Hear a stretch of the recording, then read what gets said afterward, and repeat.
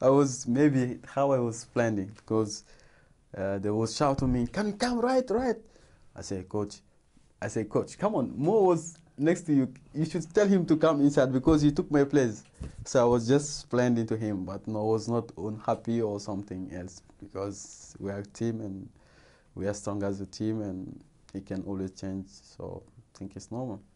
Everybody respect the decision. So yeah. Sorry, and I don't know you well, but whenever I've ever met you, I've never seen you without a smile, always smiling. I can't imagine you not being happy.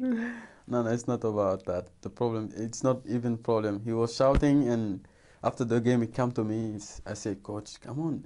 Mo should go. Mo was next to you. You should tell him to come." So maybe how I was planning, but I was not like unhappy or